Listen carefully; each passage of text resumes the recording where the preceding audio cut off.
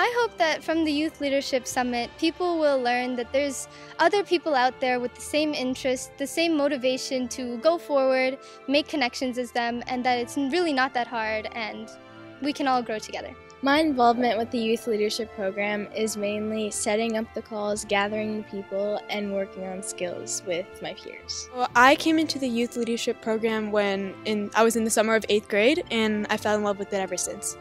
I just joined a Zoom meeting one day, and ever since then I've been, regularly going and involved in the Youth Leadership Program. I would say definitely give Toastmasters a try because skills are broken down in each session and you'll get a lot of practice out of that, and make sure you're using those skills outside of the sessions so that you can apply it to the real world. It's just putting yourself out there.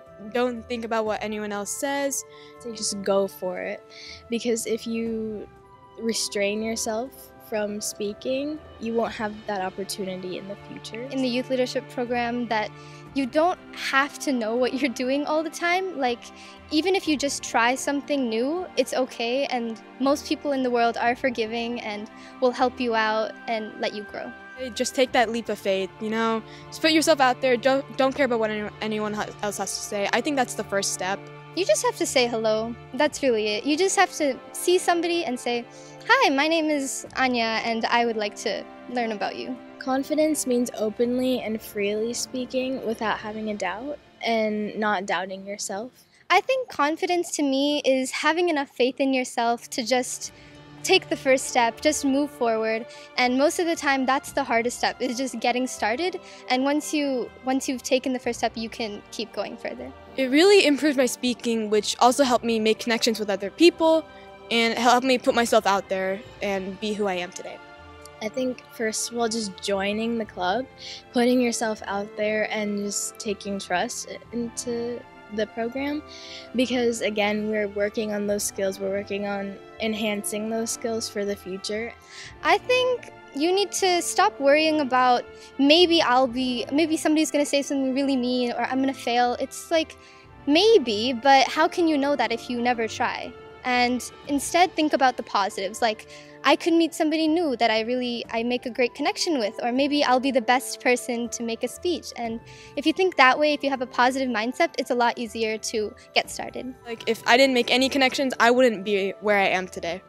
I think connections are very important to me because I couldn't have made any of the friends that I have today or learned a lot from my teachers if I just stayed quiet, sat in the back all alone and to myself. If you really have to go out there and meet new people, learn from others, because nobody's going to have the same experience as you, and there's so much that you learn from meeting others and not just living in your own little bubble. If you don't speak up now, then you may not have that opportunity in the future. So it's definitely a good thing to have. Just believe in yourself. Go for it.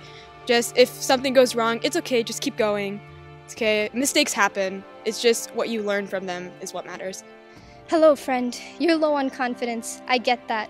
But you shouldn't be, because I trust you. And you should have faith in yourself that you can do it.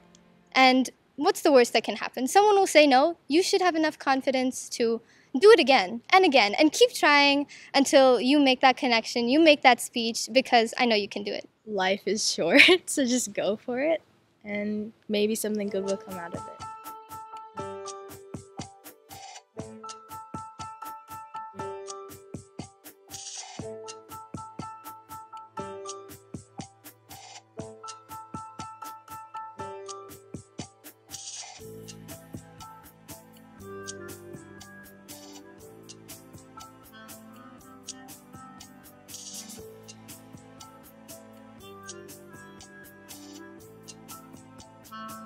Yes, do it! Do this.